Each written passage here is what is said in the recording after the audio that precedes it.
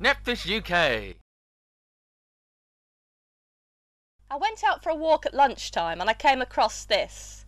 It's called the Jew's ear or jelly ear fungus. Apparently in the old days it used to be called the Judas ear fungus. Basically it was supposed to grow on the tree where Judas Iscariot was hanged. Now it's quite an ugly little thing, but quite interesting.